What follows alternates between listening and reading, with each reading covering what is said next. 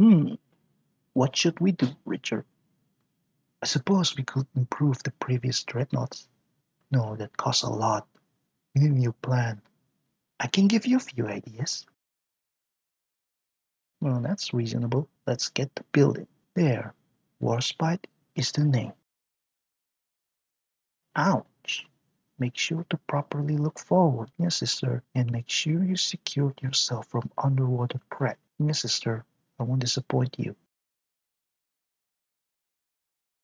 I think naval battle with the Germans are inevitable. Remember your training, Warspite.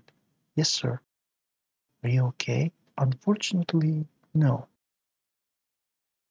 Sir, Warspite just ran a destroyer. Sir, one of our battleships just exploded, and Warspite are kinda damaged. Why this ship got to be this unlucky? Alright, Warspite, this modernization should toughen you up. I'll have to thank you for that. I found the enemy. Fire! Well done, Warspite.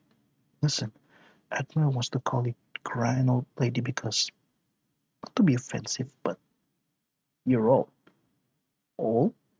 I can still fight after these years. Being old doesn't mean you're weak. Instead, full of experience and wisdom. Wow. Good job, Warspite. Now it is safe for you to go home now. But I know, fight. But the new age is coming. There will be no mistakes. Now, I want that equipment back. As you wish. Sir, Warspite ran aground on a precious cove and is eating our money dry. Yes, I heard that, Richard. Could you set up that memorial stone on the island where she ran aground? Or honoring her? Will do, sir.